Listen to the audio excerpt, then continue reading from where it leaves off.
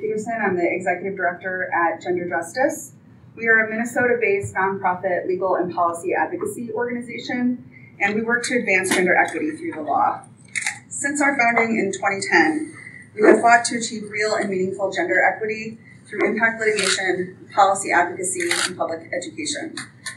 We're proud to be here today, standing with our courageous plaintiffs and our co-counsel partners, the Lawyering Project, and bringing this lawsuit to challenge multiple laws that restrict abortion and create obstacles to critical healthcare in Minnesota. Too many Minnesotans face barriers to accessing the healthcare we need. It's unconscionable that lawmakers have gone out of their way to create additional barriers to healthcare that 1 in 4 women in America will need in their lifetimes. Minnesota's abortion laws are not only outdated, they're harmful. Far too often, they prevent people from getting the care that they need when they need it.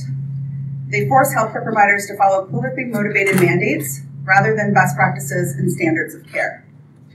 These laws serve to drive up the cost of care, restrict qualified providers from serving their patients, and generally make abortion access impossible outside of the Twin Cities and Duluth. These laws serve no medical purpose and reflect outdated patriarchal views of women and people who can get pregnant. I'm proud to live in a state that has already established the right to abortion as a fundamental value.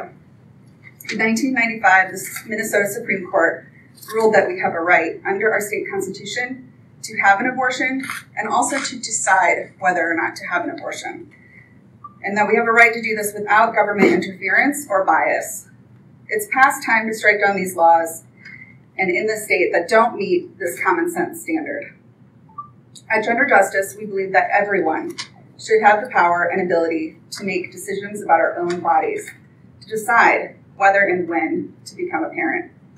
Today, alongside our courageous plaintiffs, we're saying enough is enough. Everyone has a right to abortion without being manipulated, judged, or shamed as a result of unconstitutional laws. As attacks on access to safe, legal, essential reproductive health care sweep through many other states across the country, now is the time to respect our state constitution, respect women and equality, and protect all of our rights and freedom. Thank you. You're going to now hear from our co-counsel, Amanda Allen, from the Lawyering Project, and we'll take questions from you all after all of our speakers have given their statements.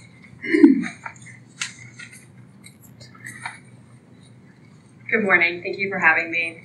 My name is Amanda Allen. I'm Senior Counsel and Director at the Lawyering Project, and I'm a native Minnesotan. I grew up in Monticello. We founded the Lawyering Project in order to dismantle entire regimes of abortion restrictions that states have quietly and steadily built up in the decades since Roe. We know that these restrictions have no basis in science, no basis in medicine, and instead they're designed to shame and punish, in some cases, criminalize people for seeking to end their pregnancy. Can I just say the last few weeks have been especially dismal for reproductive rights? Anti-abortion politicians across the country are finally saying out loud what we've known all along, that their goal is to outlaw abortion entirely, control reproductive decision-making, and prosecute not only reproductive healthcare providers, but their patients as well. That's why the Lawyering Project is so proud to partner with this amazing coalition of advocates here today in bringing this lawsuit and launching the UnRestrict Minnesota campaign. We intend to leverage Minnesota's strong constitutional protections of abortion rights to eliminate the state's harmful laws.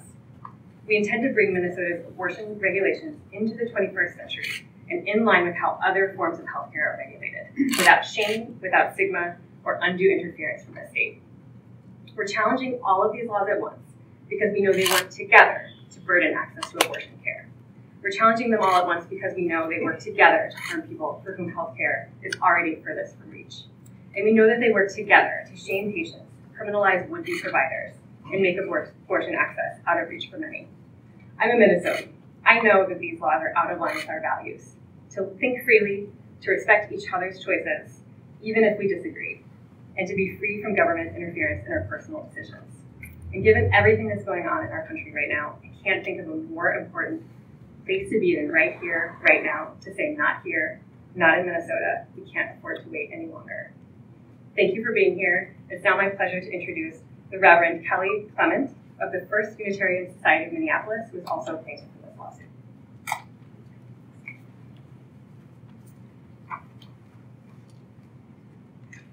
Good morning.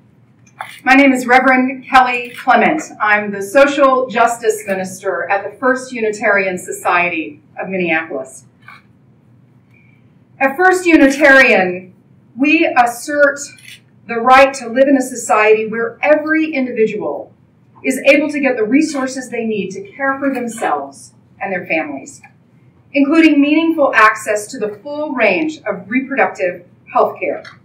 Instead, Minnesotans are faced with a list of anti-abortion laws that do nothing to protect their health or safety. And the laws are not meant to protect their health or safety. Anti-abortion laws serve only to interfere in personal decision-making that rightfully belongs between a patient and their doctors. These laws seek to make access to abortion care as challenging as possible, just to drive the message home that anti-abortion politicians believe that Minnesotans can't be trusted to know what is best for their lives, and that they deserve to be shamed for their decisions. This goes against everything we hold as Unitarian Universalists. For too long, we've allowed politicians to decide what basic health care is available to Minnesotans. It's time for that to change. Minnesotans deserve high-quality health care that's not attached to a political agenda, and the ability to make their own personal decisions. It's time for Minnesotans. It's time that Minnesotans are able to live under the freedoms guaranteed by the Minnesota Constitution. That's why I'm proud to stand here to say it's time to unrestrict Minnesota. The First Unitarian Society of Minneapolis has a long history of supporting reproductive health, rights, and justice. We affirm that Minnesotans should be able to make their own personal health care decisions without shame or stigma, which these laws only make worse. As people of faith, as Unitarian Universalists, as congregational humanists, we know that people who experience abortion and miscarriage need our compassion, trust, and support, and we are on their side. Thank you.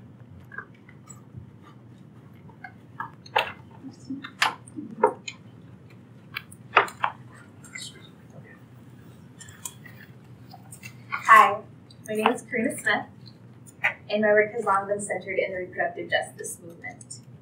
I'm a co-director on the board of directors with the Spiral Collective, a radical collective that provides free, compassionate, non-judgmental support to the full spectrum of people in all of their reproductive experiences with the intention of empowering bodily autonomy.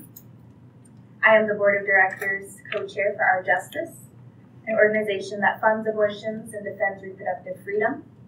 And finally, in my day job, I'm an LPN at Family Tree Clinic, a clinic that specializes in care for the LGBTQ community and sexual and reproductive health. This lawsuit brought today is one step in making reproductive justice a reality in Minnesota. Reproductive justice is about people having the agency to be who they are and to create and sustain the types of families and communities they desire. It's about shifting and eliminating infringements on sexual and reproductive human rights. The reproductive justice movement is my home. It is where I live, literally, because I am part of the marginalized communities that are disproportionately harmed about abortion restrictions. Femmes who look like me are targeted for politically motivated attacks for seeking reproductive health care of any kind: birth control, abortion, life-affirming medical services. A femme, a person, male, female, or non-binary, who identifies and presents with a feminine gender identity. It is us femmes whose lives are policed and stigmatized as we simply try to make the best choices for ourselves and our families, often without the support and resources that we need. My community experiences this politicization every day. I experience this every day. This is why I passionately feel that it is time for Minnesotans to understand that while, yes, we are a progressive leader in many ways, and in others, we still have a long way to go. There is no choice where there is no access. As others here have discussed, we have a host of abortion restrictions that are not only unconstitutional, but are unjust. Laws that require additional medically unnecessary appointments, that create delays in care and cause more stress and disruption in the lives of low-income folks. Laws that severely limit which healthcare professionals can provide abortion, forcing many people to leave their communities and travel long distances to find the care that they need. Laws that dictate exactly what doctors must tell patients before they're allowed to have an abortion, attempting to shame and mislead. It is additionally cruel for femmes of color whose choices are already judged at every turn. I love Minnesota. Minnesota is my home. I want Minnesotans to understand that abortion is a normal part of healthcare, not one that's removed from our everyday lives. That is why I want the best for our state and for everyone who lives here. I dream about the ways Minnesota can be more reflective of my values, our values. And through this campaign and the people here today, I hope to make them real. Thank you.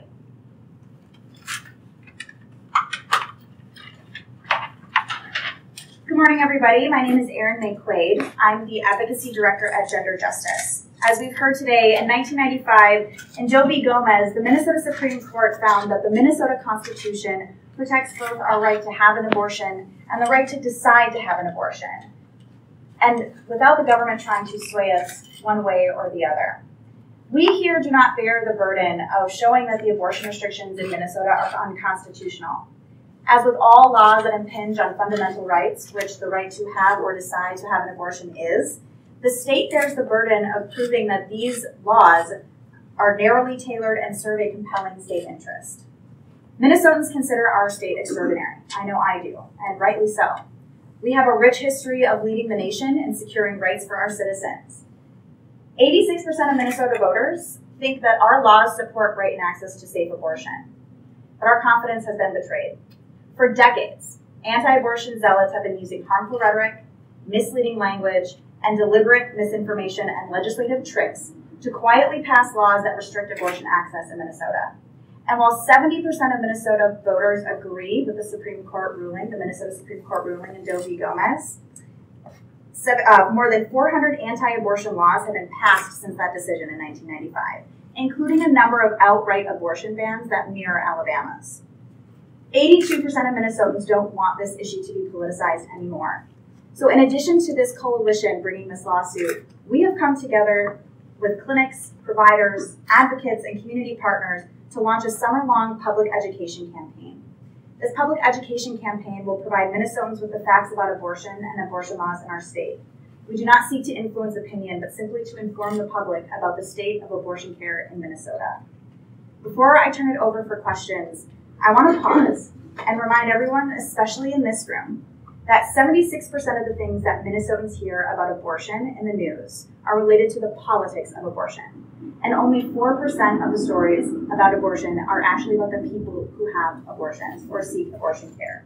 So as this public education campaign and litigation moves forward, we will no doubt hear anti-abortion zealots use shaming and insulting and flat-out untrue language to score political points, to sway people who might not know a lot about the restrictions or abortion itself. But I need the rest of us to do better. As the esteemed Minnesotan and women's rights advocate Jane Hodgson once said, if at any time I've ever had any doubt about what I'm doing, all I have to see is the patient and talk to her, and I realize it's the right thing. 1 in 4 Minnesotans with uteri will have an abortion before the age of 45. So when we talk about people who have abortions, when we talk about people who seek abortion care, we are talking about people. And we need to talk about them like they're someone we love, because the reality is they are. And they're why we're here today. They're why we're standing up and fighting to protect reproductive rights in Minnesota. They're why it's time to unrestrict Minnesota. I'll take questions now. Thank you. Can you talk about the laws that you're aiming to affect here? Absolutely, I can. We have a sheet of paper that lists the restrictions, but I'll just name some of them now. There's a law that mandates doctors provide medically irrelevant and biased information to patients. There's a law that prevents advanced practice clinicians from prescribing medication abortion or providing the procedure early in pregnancy, even though it's well within their scope of practice. There's a law that mandates that people make an extra medically unnecessary appointment for care. There's a law that mandates that doctors talk about a man's obligation to pay child support before a woman is allowed to have an abortion. There is a law that mandates that doctors provide detailed information on each patient to the State Commissioner of Health. It's reported out, and you have to report how many miscarriages you've had, how many children you have, the county that you live in, your age, the specific reason you're having the abortion, how you're paying for the abortion. Additionally, the State Department of Health requires that race, marital status, and the level of education you've received is reported out. There's a mandate that fetal tissue from abortion must be cremated or buried. And there's a mandate that minors must notify both of their parents for the decision to have an abortion, even if the minor has an abusive relationship or no relationship with one or both of their parents. And I don't need to remind you, I hope that minors do not have to notify their parents to make a whole host of other medical decisions, including the decision to have birth. Other questions? Can you talk about, sorry if I missed this before, but just, Minnesota has Gomez versus Doe, and kind of what role you think that could play in the success of this challenge? I should probably leave that to the lawyers, but I will say that decision out of the Minnesota Supreme Court is part of the reason we're doing this, because our values have been read out by our Constitution, and our Supreme Court have outlined them. They've just been passing laws despite that ruling since 1995. Lawyer?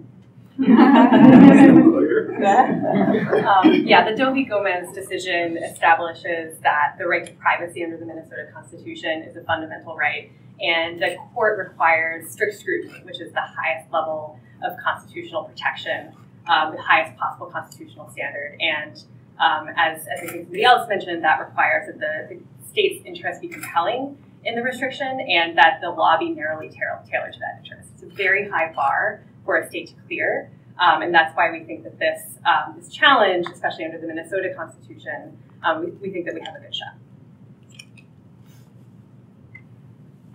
So you talked about these laws being enacted since 1995. Why now? Why the urgency filing today? So there have been over 400 anti-abortion laws introduced since 1995. As we've seen this moment in this nation, reproductive rights are under attack.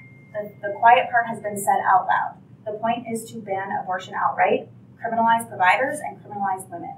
There is no more time to wait to protect and fully avail ourselves of the rights that we have under the Constitution here in Minnesota. Is there a fear Minnesota could go by the way like Georgia or Alabama or Missouri for that fact? With the abortion ban laws? Yes. I have that fear. We have been one governor away from some of those anti-abortion politicians being able to sign their bills into law under Governor Dayton, and right now we're a handful of legislators and a Governor Walz away from being that state. Abortion bans have been introduced in Minnesota. The last one, I believe, was introduced in March of 2018 by Senator Dan Hall. And he's not the only one. There have been a number of ways they've attempted to do that. So I have all the fear in the world that we will follow Alabama, Missouri, Georgia, if we don't fully avail ourselves of the protections that we have, because one governor, a few handful of legislators away from being that.